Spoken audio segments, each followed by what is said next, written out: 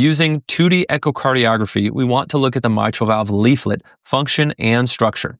So looking at leaflet function, let's differentiate between rheumatic and calcific mitral stenosis. Key factors for rheumatic mitral stenosis include commissural fusion. This will have a characteristic fish mouth appearance, especially when you do a 2D or 3D en-face view of the mitral valve. Number 2, we'll see leaflet thickening either with or without calcification. Number 3, for rheumatic mitral stenosis, you'll see a characteristic hockey stick or diastolic doming appearance of that anterior mitral leaflet. And number 4, you may see chordal thickening and shortening in these rheumatic mitral stenosis patients. For calcific mitral stenosis, you'll see non-mobile leaflet bases with mobile leaflet tips.